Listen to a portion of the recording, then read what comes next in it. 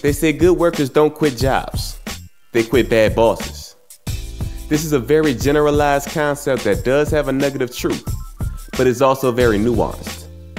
So how do you avoid falling into this trap? One way is to avoid being a boss to begin with, and instead, opt to be a leader.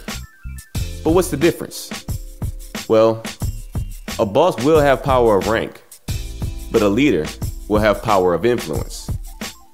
In the movie Forrest Gump, when Forrest and Bubba first meet Lieutenant Dan in Vietnam, he says not to salute him because, as an officer, it would make him a target for the snipers.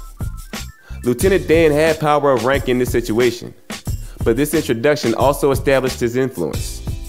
They were all in the same situation. They were in a hostile environment with the goal of making it home alive. But Lieutenant Dan had the responsibility of making sure everyone reached that goal. That's what made him a leader. He owned his responsibility to his team.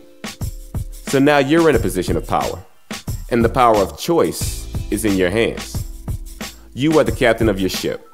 Whether you manage your department, run your store, or own your company, you can choose to serve yourself or serve your team.